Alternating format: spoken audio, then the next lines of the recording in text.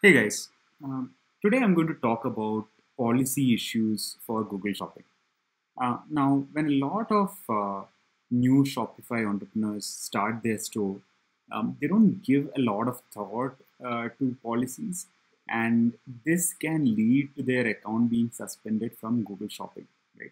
It's not just about syncing your product data to Google Merchant Center. Google wants every website that is enrolled into Google Shopping to follow certain checks, right? And a lot of times people overlook these checks. And I want to quickly show you guys what are those basic checks that you need to do for your store as well. First thing is to have a contact us page, right? We can have a contact here as well. And there are a few things that you need to definitely have in your contact us page. That is email ID and phone number, right? An address is actually highly recommended, right? This is a test store for us, so we don't have a address. But if you are a Shopify business, add email, phone number, as well as address. Contact information. If you do not have contact information that is easily accessible, Google will disapprove your account and they will suspend your account. Right?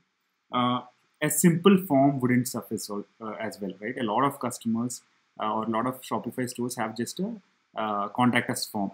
That is also not sufficient. You need to have an email ID and a phone number, preferably address as well. Other things which are very important is to have a very well defined refund and return policy, as well as a terms of service policy. As you can see, I have both of these pages here, right?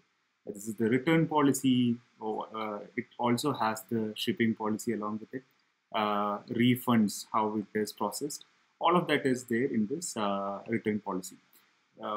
You need to cover these points in your policy page. Another thing is the terms of service. How are you using the data, etc., is displayed here.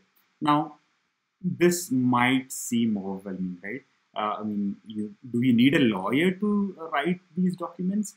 Actually, not. Shopify makes it extremely easy to generate these pages. Let me quickly show you how to do that. So click on settings in your store and click on legal. So this particular page has ready-made custom templates for all your policy needs, right? There's a refund policy, privacy policy, terms of service, shipping policy.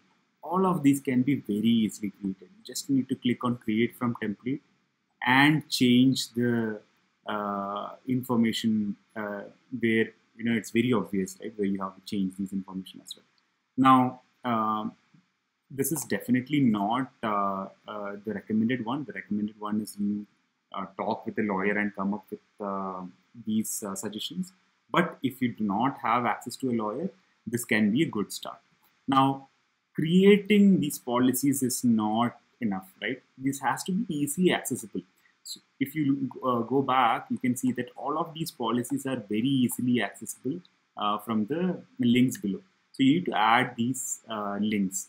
And to do that, click on online store, click on navigation, and click on the footer menu. Click on so I have already added it. So let's say I have removed terms of service, right? And I'm going to add it again. So I would just click here, click on policies, click on terms of service, and click on add. So add your contact us page, add your refund policy, add your terms of service. If you have a different page for return policy, add that particular page as well. It is highly recommended to add a shipping policy as well. Yeah, if you add all of these pages, your website should look something like this, and there is a very high chance that your website will be approved for Google Shopping as well. Thanks a lot for watching this video. If you have any queries, please let us know. We can create more videos like this. Thank you.